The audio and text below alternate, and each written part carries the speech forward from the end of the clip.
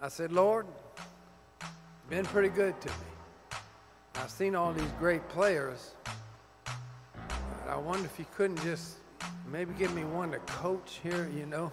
Well, he gave me Rod Woodson. He was up here in the same backfield. He gave me Carnell Lake, and Rod's in the Hall of Fame, and Carnell ought to be.